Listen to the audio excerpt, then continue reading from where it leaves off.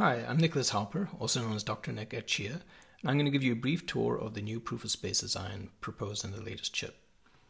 I'll focus on the main architectural and security design choices, walking through how Plot is built, how it responds to challenges, and how it defends against key attacks. If you're unfamiliar with why a new proof of space is needed, I recommend reading the motivation section of the chip first. Here's an overview of the components. Don't worry about the small details yet, we'll build up to it in about this rough order. Let's start with the proof construction and how this affects plotting. So plotting starts at the x values from 0 to 2 to the k, and T1 finds pairings using a new matching algorithm. This lets us tune plotting difficulties separately from verification costs, so validation remains fast, but we get security tunability. We enforce a difficulty wall between T2 and T3, which serves as a grinding barrier. This is critical for preventing rental attacks. Our initial target is to defend against 5 million H100s, which means plotting is intentionally slow. A 3060 GPU will max out at around about 40 terabytes per day. CPUs alone will be much slower, but potentially doable for small farms. Once we reach T3, we transform paired X values into proof fragments. Proof fragments are bit dropped and encrypted partial proofs. T1 started with all the seed values for each X value and created pairs. We take all the T1 X values that are part of the T3 parent and drop specific bits to reduce the data stored. We then encrypt these bits through a FISA cipher to form the proof fragment.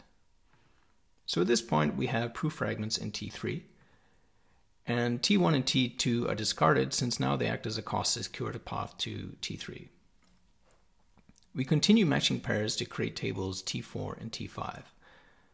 The T4 and T5 tables are compressed using Benesh networks. But since Benesh networks are really resource intensive, we use partition construction to make it viable even on hard drives and low-end systems. So here's a visual of the plot structure. The blue lines show left side matches and the orange lines show right side matches. Between T3 and T4, data is intentionally mixed for structural security. We also use bipartite pairing, which lets us optimize compression by saving a bit on the ordering of matches. During proving, we load a full Benesh partition into memory. This converts random hard drive seeks into large, fast sequential reads, which makes the format hard drive friendly without compromising on compression or performance. Currently, these are the expected plot sizes. Plots are smaller, down to 1.6 gigabytes for a K28, meaning a 20 terabyte drive might hold over 10,000 plots, so improved plot management tools will help. Now that we have a plot built, let's look at how we respond to challenges to prove we have the space. When a challenge comes in, we first apply the plot ID filter to select eligible plots. Next, we use the proof fragment scan filter to occasionally pass a proof fragment within a specific challenge-defined range. The scan incurs just one disk seek, and like the plot ID filter, it helps to minimize further disk accesses in the next step of the proving process. A passed proof fragment contains embedded bits that indicate which other partition it links to. Let's take a quick look at the data structures between these two partitions. All left and right pointers from T5 to T4 are contained within the same partition. Some right pointers cross over from T3 in one partition to T4 in the other. From the proof fragment, we trace upward to its parent in T5 and then down to sibling nodes in partition B. Between these two partitions, we always form a group of 3 linked proof fragments. This group is called a quality link. Between any 2 linked partitions, we collect all quality links. So partition A and partition B contribute their own sets of quality links, and many of them cross into each other. The full combined set of quality links becomes the building blocks for the next phase. We select the partition sizes large enough that reconstructing the X values in a quality link set requires more effort than building the plot from scratch. This creates what we call bit drop saturation, a state where attackers can't drop additional bits without paying a higher cost than just replotting.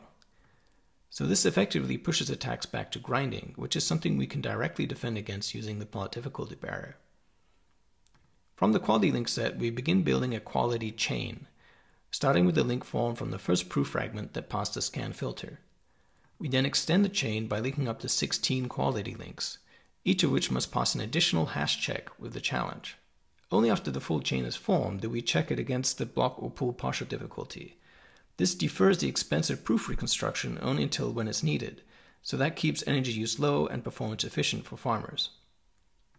Attackers trying to drop even 1 bit per quality link face an exponential explosion in false positives. For instance, 1 bit drop compounded over 16 links yields over 3 billion hashes, already near the cost of a full block grind. At 2 bits dropped, the number of required hashes jumps into the trillions, making this attack entirely impractical. To recap, T1, T2, and the plot difficulty defend against grinding. We store only partial data for proofs in proof fragments, which in turn enable bit drop saturation on a sufficiently large set of quality links, and a chaining filter in constructing the quality chain blocks attacker shortcuts to pass the block difficulty test. Now let's take a look at how an honest farmer turns a quality chain into a full proof. Each chain contains proof fragments of dropped bits, which must be recomputed into full X values for the network to verify them. So once one or more chains are built, they're hashed for the challenge and tested against a block or pool difficulty. If a chain passes, it's a winning proof.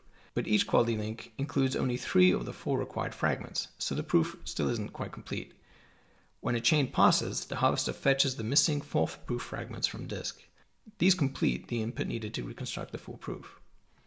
The fragments are decrypted and expanded into bit drop X value ranges. The solver then runs a specialized reconstruction algorithm to recover the complete X values needed to finalize the proof. Since the candidate set is already narrowed, reconstruction has an exponential drop-off, and the solver only needs to check a small number of matches in T2. As a result, the original plot difficulty has little impact on solve time, and solver can quickly return the full X values for verification. The matching algorithm is also asymmetrical. As you can see in the chart, the first proof fragments are the most expensive to compute, but each additional proof fragment costs significantly less. Since a full proof contains 64 fragments, this is pretty crucial, keeping solving fast and efficient, especially for low-end hardware. We've published reference code so that you can test solver performance on your own system. Early results are pretty strong. Even a Raspberry Pi 5 can solve a K28 proof in under 7 seconds. Since farmers have 20 to 30 seconds to submit a winning proof, CPU-only systems can still handle K32s, although staying under 5 seconds is recommended for more reliable performance. That about wraps up the tour. The new proof of space uses tunable plot difficulty, compressed proof fragments, and chain-based validation to defend against grinding and compression attacks. Farmers only solve proofs when necessary, keeping energy use low, and can even run on budget hardware. If you're curious to learn more, you'll find more detail in the chip and the reference code. I hope you'll take a closer look, and I look forward to your feedback and discussion.